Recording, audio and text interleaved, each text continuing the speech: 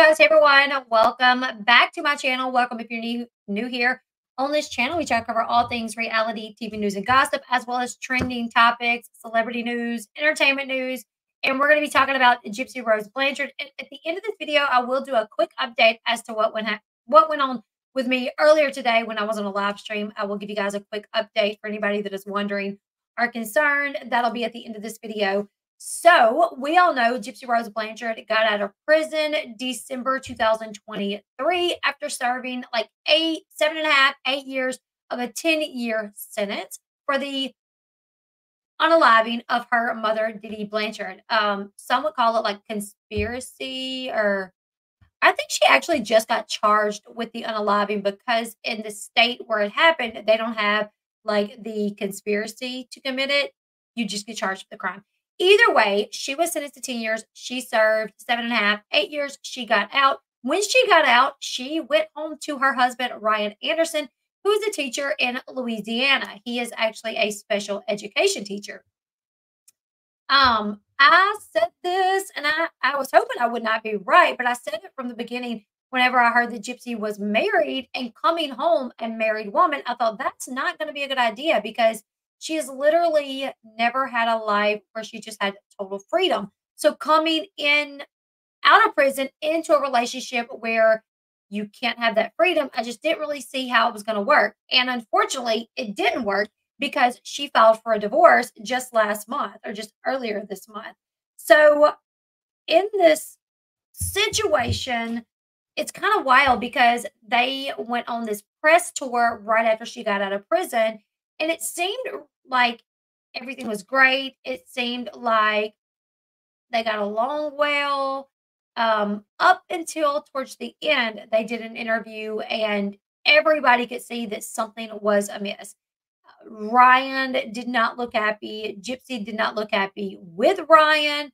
And some red flags were noticed in one of their later interviews. But either way, she filed for divorce. The same day that the news broke that she had separated from Ryan, pictures came out of her with her ex-fiance, Ken Urker. And the photos that came out were not just photos of them hanging out. These were photos of the two hand in hand. Give me a second, guys. Okay. So it's very different once you live with someone. Exactly. So a lot of people has been wondering what went wrong between Ryan and Gypsy. There's been whispers allegedly from like her side that he was controlling, he was jealous, he did not like for her to spend time with her dad, her stepmom. So whispers of that have been out and about. Well, you guys, TMZ just released another article that I'm like, in the article, Gypsy says that she felt like Ryan reminded her of her mom. Now, listen. We all know whenever Gypsy got out of jail and pictures of Ryan came about, people were saying that he reminded them of her mom, like his actual look. But she is saying some of the things that he did and the way that he lived at home is what reminded her of her mom. So I'm going to go over this really quickly. Gypsy Rose Blanchard's blow-up fight with her husband Ryan was over his food hoarding, right? So he like was a food hoarder. Let me tell you something. Let pandemic 2020 happen again, and you are gonna wish your husband was hoarding food. I'm telling you, food, toilet paper, beans, anything. When you go through a pandemic, I think you're like, you know what? Yeah, maybe that was his idea. Like, you know what? I know people that they buy in bulk and they save food. But either way, it wasn't just that. It was more as to like he kept food in his refrigerator longer than I guess she wanted and things like that. So Gypsy Blanchard and Ryan Anderson got into a major fight about his food hoarding ways before they split. Sources close to Gypsy tell TMZ that Gypsy wasn't fully aware of Ryan's hoarding issues regarding food before moving in with him after her release from prison. Well, yeah, I'm not shocked to hear that she was not aware of the way that he lived at home when she was in prison. Anyways, it says, we're told this caused tension for the couple in their 2-bedroom apartment that they shared. Ryan allegedly collects and keeps food items in bulk, which, like I said, pandemic roll back around, you're going to want to be with somebody that stores food in bulk. However, Gypsy Rose Blanchard was not feeling this. Gypsy told people around her that Ryan's hoarding behavior reminded her of her late mother, Dee Dee Blanchard. I don't know. I'm like, if I come across an older lady that like smells really strong like cigarettes, I'm like, that reminds me of my granny. You know what I'm saying? Um, I it'll kind of make me a little sad in the sense because my granny's gone, but I'm like, oh, that reminds me of my granny. If my mom, I don't know. If I don't know. But is that kind of strange? Like your husband does something that your mom did. But I guess when your mom is somebody like Dee Dee and you went to prison for unaliving your mom, then I guess it's a different type of scenario. I do know that YouTube is being weird because it's being weird. It's not sending out notifications. A while ago, I had a hard time even getting on. So I do apologize for that, you guys. So yeah, she told sources around her that his hoarding ways bothered her because it reminded her of her mother Gypsy. Diddy, of her mother Diddy. It says, we're told Gypsy was especially bothered by Ryan's fridge, as it was filled with a bunch of old food items that needed to be thrown away. And when he wasn't home, that's exactly what Gypsy did. She cleaned his fridge out. And listen, let me go in after work and Ryan, Sean's done cleaned out our refrigerator. I'm like, praise God, hallelujah. I ain't got to do it this weekend. However, when Ryan discovered the cleaned out fridge, he was not happy.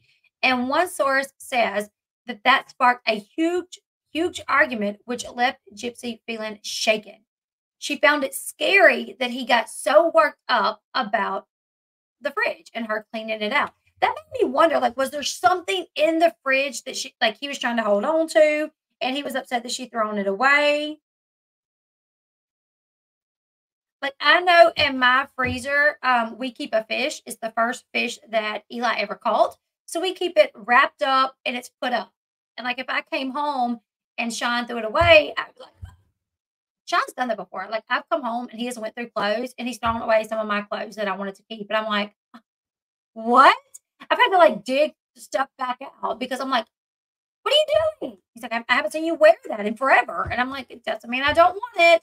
So that's the only way I feel like it would really make sense. But hey, different strokes for different folks. And maybe he wanted to eat the food later. Or maybe there was something in there that should have been significant, that was significant to him. I don't know. Either way, that's not it. That's not it. Okay. That's not the only thing that the couple butted heads about. Gypsy Rose Blanchard also struggled with Ryan's snoring.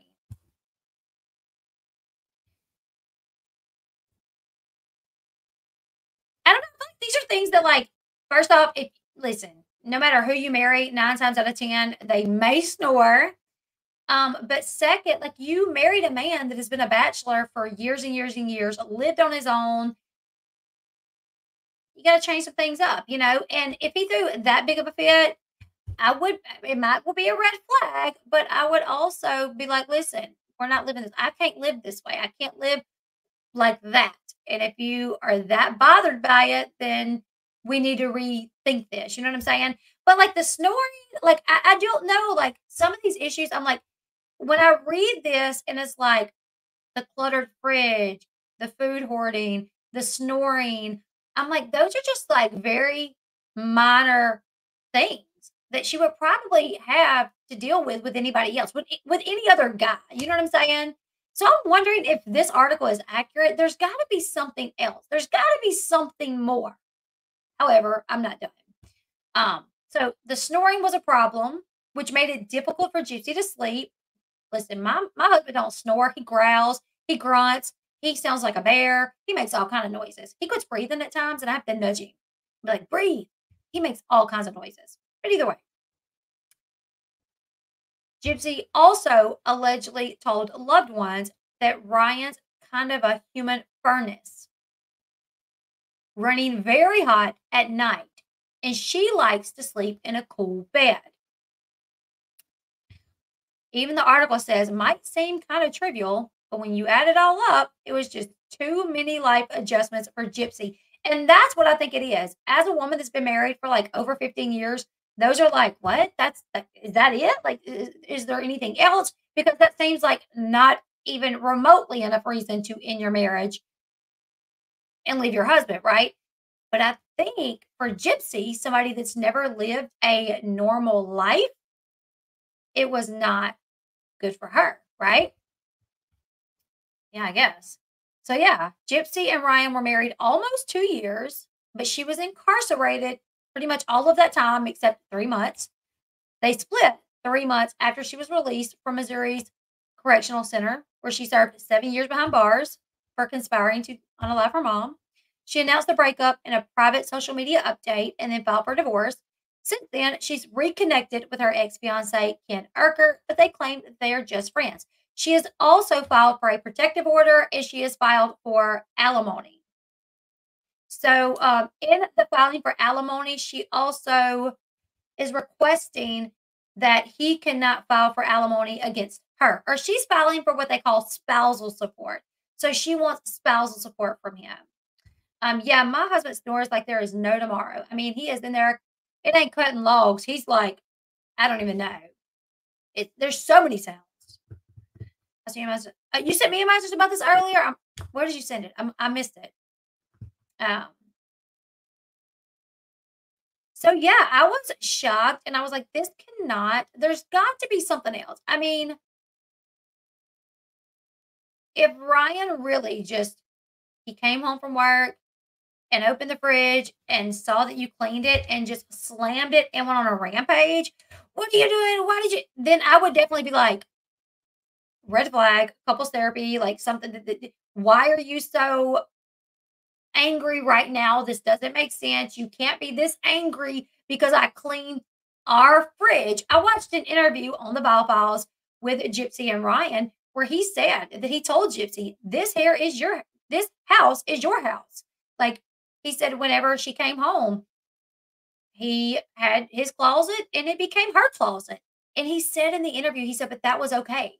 He said, I had a little space, for her in the closet, but she came home and she took up the whole closet, and that's okay because I can use the closet in the other room. And he said, Gypsy wants to redo our kitchen, and that's fine because I told her, this house is your house. You do what you want to, just like it's your house. So I do like if you told her all those things and then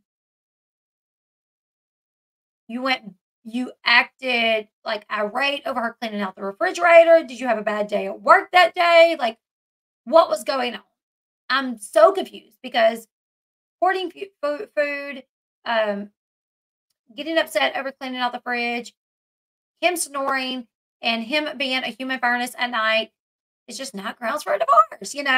I'm a human furnace as well. Sean will tell you, whenever I read this article to him, he was like, oh my God, he sounds like you because I am so hot all the time. The only places on me that are cold is my feet and my butt cheek.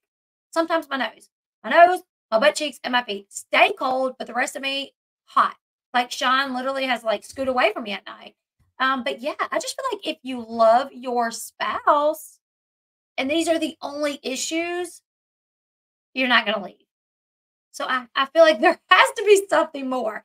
But I was telling my husband, I was like, listen, when you live through COVID, uh, everybody buying up all the toilet paper, listen, hoarding food might not be a bad idea as long as it's canned, bagged, not takeout, still in the styrofoam container, pushed to the back of the refrigerator. That's not going to do any good.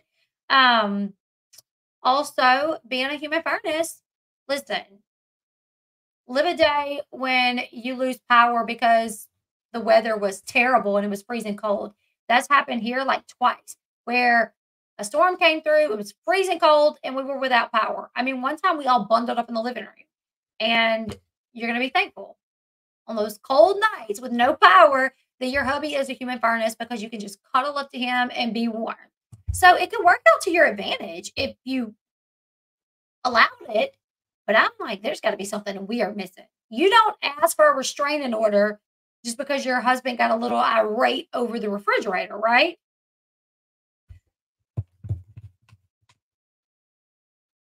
That's what I think. I think getting out of prison and living with someone who had their own, like, set in their ways, had, ran things their own way, and Gypsy had to she couldn't just come out and do what she wanted and just be free for a while. She had to come out, she had to get right to work basically with all these press tours and then come home, and her husband Ryan went right to work. So they couldn't just be out and about doing whatever. They were limited to because he had to be in bed to get him to go to work, and so, yeah, I just think it wasn't the best idea. I don't know. I don't know. Guy walks into a bar. I don't know.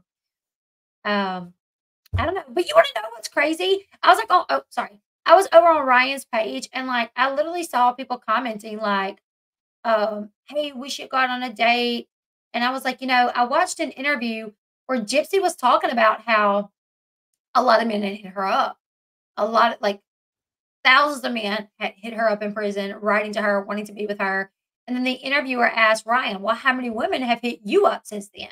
He's like, "Oh, I don't know. I don't know." And Gypsy was like, "No, you know." She's like, "He's had some hit him up." And I'm like, I wonder if this, Ryan being with Gypsy, has brought some female attention for him. I don't know. Maybe it will work out in his favor.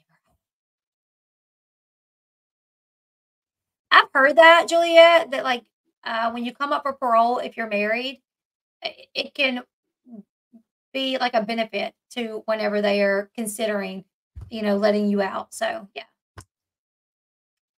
So yeah, that's wild. We're gonna continue to keep up with this because I'm curious. I'm curious if she's gonna get an RO because if she does, that's gonna tell us it was more than just him being a little irate.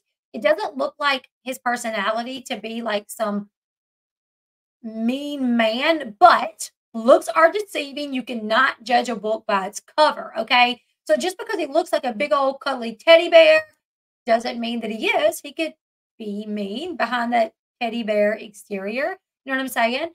So I'm gonna keep up with this, you guys. We're gonna anything comes out, we're gonna be keeping up with this. So make sure you are subscribed to the channel if you want to keep up with Gypsy Rose's road ahead of her with this divorce, with the docu-series that they're coming out with. That's supposed to come out this summer.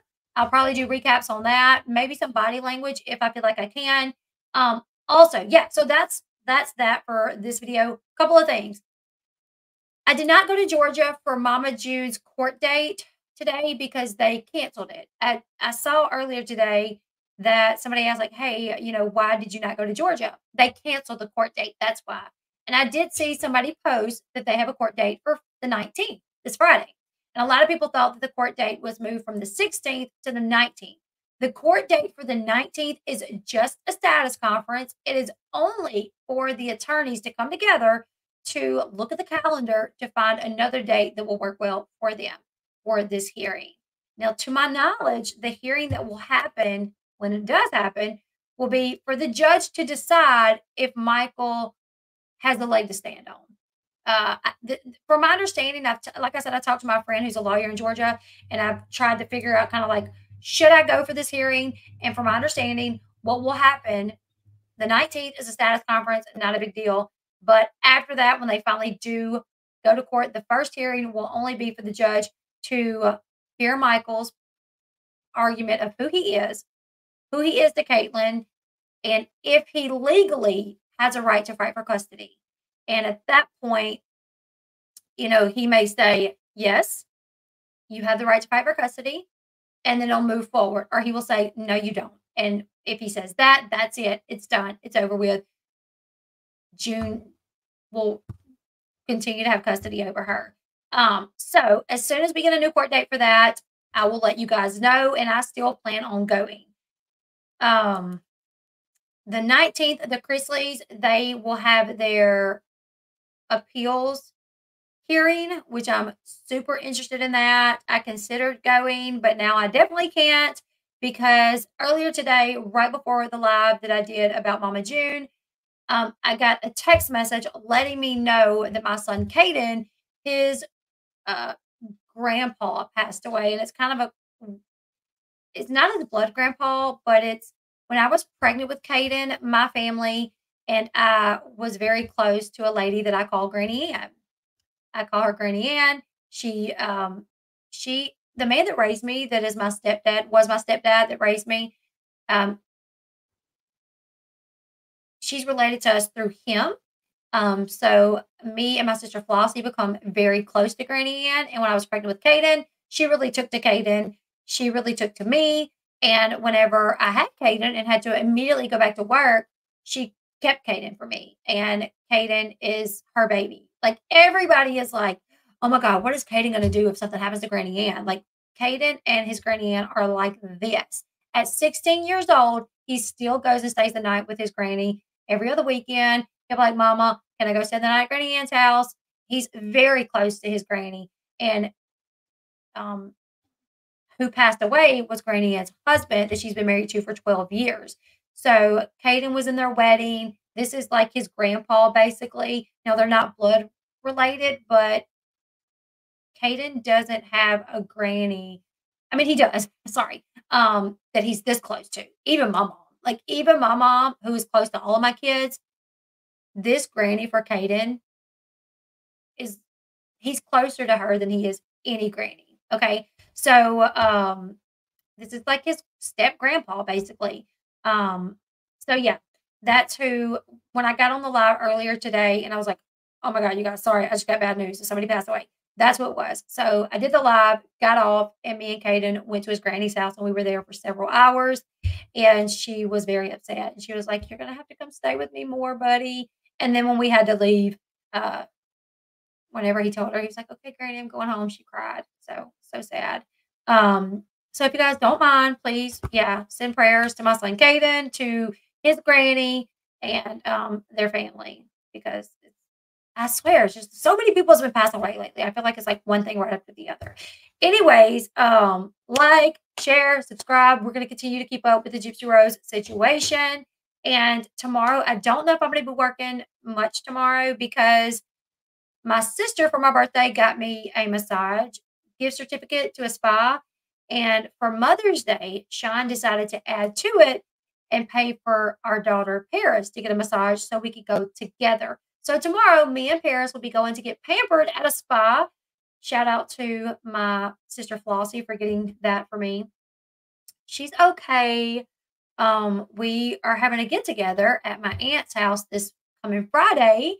And but now um, the wake for Caden's step grandpa will be this Friday. So I got to figure out if I'm not going to go to the party at my aunt's house or if I'm going to try to swing going to both. But she's doing okay. We still haven't got the autopsy report back from my cousin, so we still don't know exactly, you know, how he passed. But anyways, I'll keep you guys up to date on that. Like, share, subscribe. If I am live tomorrow, it will probably be late tomorrow evening. So if anything happens and you're like, oh my gosh, is Elle going to go live? Well, you can email me to let me know, hey, this happened. I do have that. Some of my subs, you guys are the bomb. They have my email address. And when they see TMZ, the Ashley, the Sun post something, they grab the link or they screenshot it and they send it to me. And they're like, hey, have you seen this? Are you going to cover this? And I'm like, oh my goodness. And then I get right on it. So if you see something pop off and you want me to cover it, send me an email, let me know. But if anything does pop off tomorrow, it will be tomorrow evening before I can get to it to cover it. But anyways, you guys, like, share, subscribe. We are going to get to 100,000 subscribers this year. We're going to do it. We're so close. I can taste it. So help your girl out. If you're not subscribed, please hit that subscribe button and I will see you guys tomorrow. Bye, guys.